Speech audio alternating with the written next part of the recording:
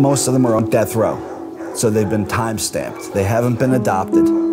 They've been in the shelter for so long, and the shelter needs space. Unfortunately, that's a fact of life. There's more dogs coming in every day that can be adopted.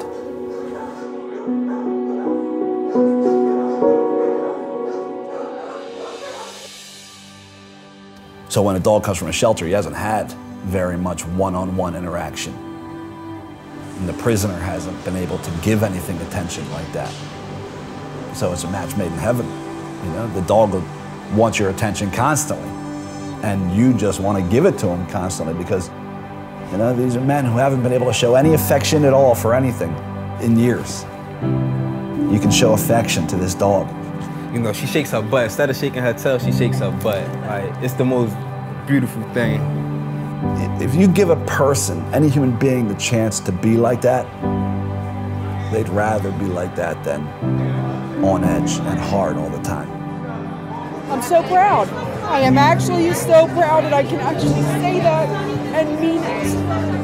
I'm very proud. We don't get a lot of people who do what they say they're going to do and back it up with action. New Leash always has.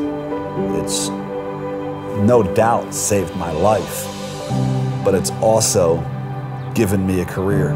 It gave me the opportunity to make my dad proud before he passed. You know, like things that I couldn't have done without them.